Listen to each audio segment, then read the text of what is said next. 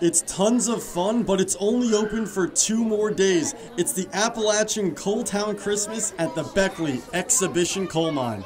This is our annual Coal Town Christmas celebration. We've been doing it every year for about 15 years, and it's just become a really iconic thing that people do. So many people tell us they come year after year just to help celebrate Christmas and, kind of bring in the season for their families. Dozens lining up to get in on all the Christmas fun, enjoying roasting marshmallows, checking out gift shops, and even saying hi to Santa. They have vendors, craft vendors here, special vendors. I'm here this weekend doing my Animal Land adventure. I'm having a big sale this weekend. All my large animals are on sale for $20. That includes tax, and includes a wishing star and a birth certificate. And my small animals are on sale for only $10. But the best part about the Appalachian Coal Town Christmas when I went is the underground mine tour. Look at this. We're learning about the history of the coal mines in our area.